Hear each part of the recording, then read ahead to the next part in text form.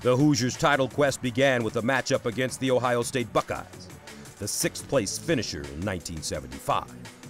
In terms of teams, if you look in the Big Ten, you had to come play every night. And that's the challenge I like. But what I thought our team's approach was, you got to prove it every possession. But this Ohio State team couldn't be taken lightly. After every Indiana basket, the Buckeyes responded with one of their own. Nearing the end of the first half, the Buckeyes took a 28-27 lead on the Lawrence Bolden jumper.